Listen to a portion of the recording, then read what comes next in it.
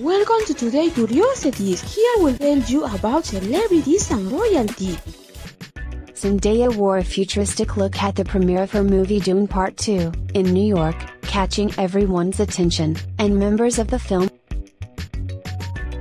But many on social media also noticed something else. They wonder why Zendaya left there so quickly, without signing autographs or taking photos with her fans.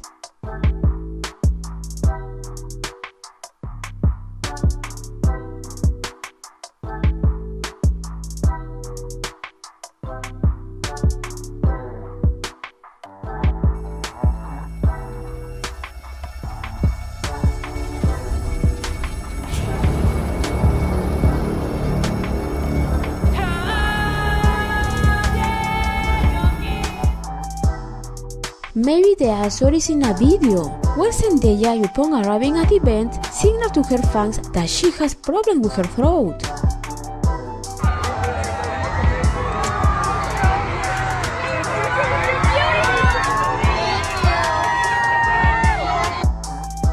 And members of the film's cast were also seen telling her that it is not necessary that she speaks and how her throat continues.